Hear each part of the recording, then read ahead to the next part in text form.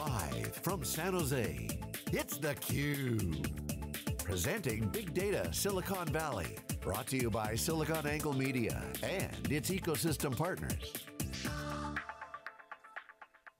Welcome back to San Jose, everybody. This is theCUBE, the leader in live tech coverage, and you're watching Big Data SV. My name is Dave Vellante. In the early days of Hadoop, everything was batch oriented. About 4 or 5 years ago, the market really started to focus on real-time and streaming analytics to try to really help companies affect outcomes while things were still in motion. Steve Wilkes is here. He's the co-founder and CTO of a company called Striim, a firm that's been in this business for around 6 years. Steve, welcome to theCUBE. Good to see you. Thanks for coming on. Thanks, Dave. It's a pleasure to be here. Yeah, so tell us more about that. You started about 6 years ago, a little bit before the market really started talking about real time and streaming. And so what led you to that conclusion that you should co-found Striim way ahead of its time? It was partly our heritage. So the 4 of us that founded Striim, we were executives at Golden Gate Software. In fact, our CEO, Ali Gitay, was the CEO of Golden Gate Software. So when we were acquired by Oracle in 2009, after having to work for Oracle for a couple of years, we were trying to work out what to do next. And at Golden Gate was replication software, right? So it's moving data from one place to another. But customers would ask us, like in customer advisory boards, that data seems valuable, it's moving. Can you look at it while it's moving and analyze it while it's moving, get value out of that moving data? And so that was kind of sat in our heads. And then we were thinking about what to do next. That was kind of the genesis of the idea. So the concept around Striim, when we first started the company, was we can't just give people streaming data. We need to give them the ability to process that data, analyze it, visualize it, play with it, and really truly understand the data, as well as being able to collect it and move it somewhere else. And so the goal from day one was always to build a full end-to-end platform that did everything customers needed to do for streaming integration analytics out of the box, and that's what we've done after 6 years. I got to ask a really basic question. So you're talking about your experience at Golden Gate, moving data from point A to point B, and somebody said, well, why don't we put that to work? But is there change data, or was it static data? Why couldn't I just analyze it in place? Because Golden Gate worked on change data, right? Yeah, okay, so that's why. There was changes going through. Yeah. Why wait till it hits its target? Let's do some work in real time and learn from that, get greater productivity, and now you guys have taken that to a new level. That new level being what? Modern tools, modern technologies? A platform built from the ground up to be inherently distributed, scalable, reliable with kind of exactly once processing guarantees, and to be a complete end-to-end platform. There's a recognition that the first part of being able to do streaming data integration or analytics is that you need to be able to collect the data, right? And while change data capture from databases is the way to get data out of databases in a streaming fashion, you also have to deal with files and devices and message queues and anywhere else that data can reside, right? So you need a large number of different data collectors that all turn the enterprise data sources into streaming data. And similarly, if you want to store data somewhere, you need a large collection of target adapters that deliver to things, not just on-premise, but also in the cloud. So things like Amazon S3 or the cloud databases like Redshift and Google BigQuery, right? So the idea was really that we want to give customers everything they need, and that everything they need isn't trivial, right? It's not just, well, we take Apache Kafka and then we slap things into it and then we take things out, right? Pretty often, for example, you need to be able to enrich data. And that means you need to be able to join streaming data with additional context information, reference data. And that reference data may come from a database or from files or somewhere else. So you can't call out to the database and maintain the speeds of streaming data. We have customers that are doing hundreds of thousands of events per second, right? So you can't call out to a database for every event and ask for a record to enrich it with. And you can't even do that with an external cache because it's just not fast enough. So we built in an in-memory data grid as part of our platform.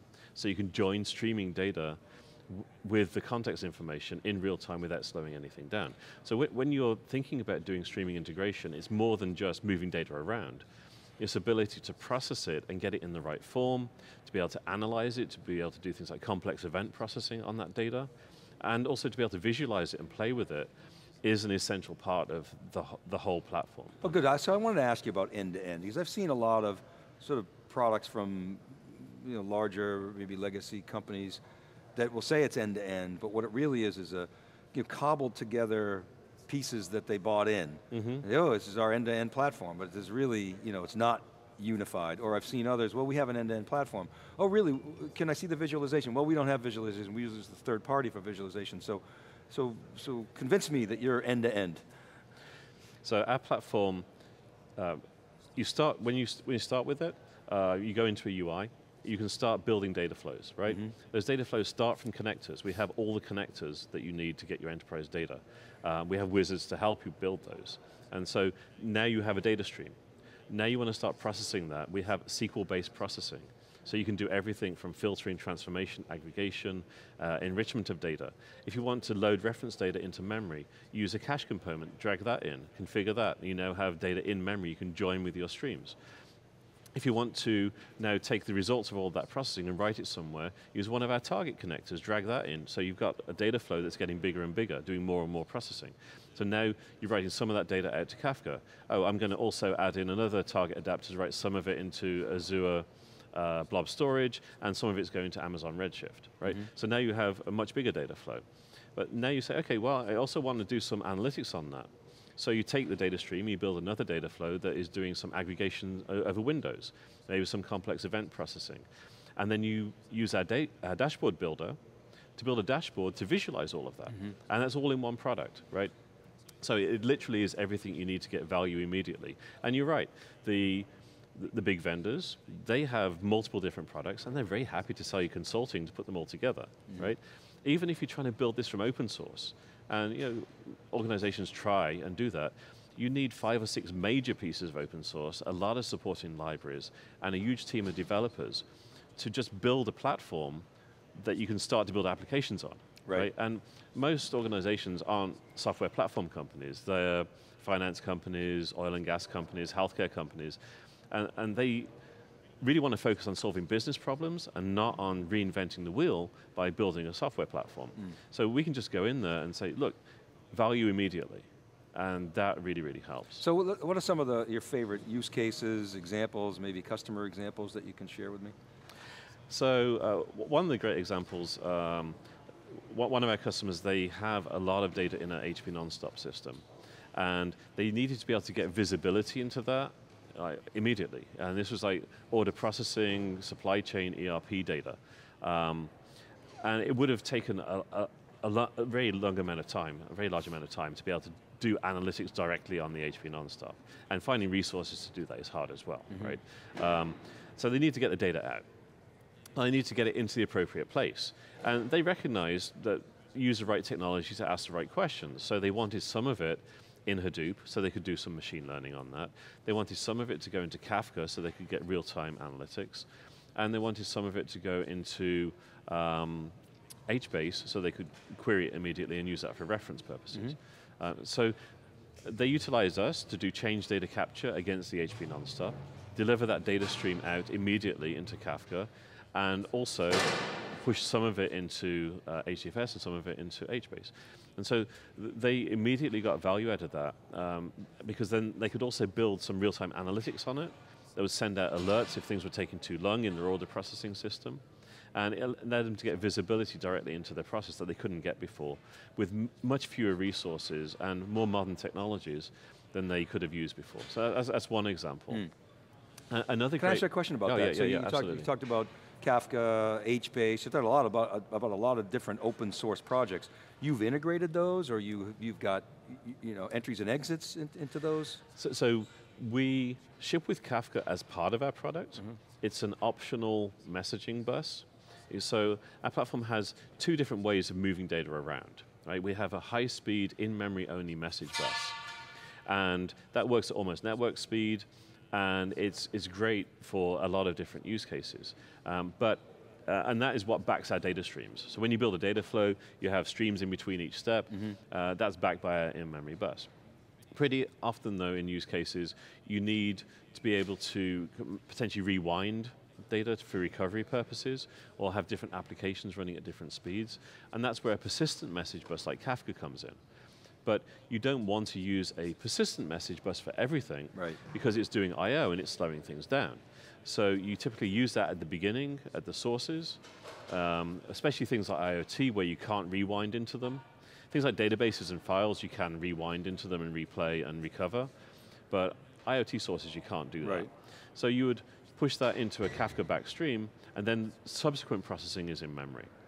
Right, so we have that as part of our product. We also have Elastic as part of our product for result storage. You can switch to other result storage, but that's our default. And we have a few other key components that are part of our product. But then on the periphery, we have adapters to integrate with a lot of the other things that you mentioned. So we have adapters to read and write HDFS, Hive, HBase, across Cloudera, Hortonworks, even MapR, so we have the MapR versions of the file system, and MapR streams and MapR DB. And then there's lots of other more proprietary connectors like CDC from Oracle and SQL Server and MySQL and MariaDB, and then database connectors for delivery to virtually any JDBC compliant database. I took you down a tangent before you had a chance you were going to give us another example. We're pretty much out of time, but if you can briefly share either that or the last word, I'll give it to you. I think the last word would be that is one example. We have lots and lots of other types of use cases that we do, including things like migrating data from on-premise to the cloud, being able to distribute log data and being able to analyze that log data, being able to do in-memory analytics and get real-time insights immediately and send alerts.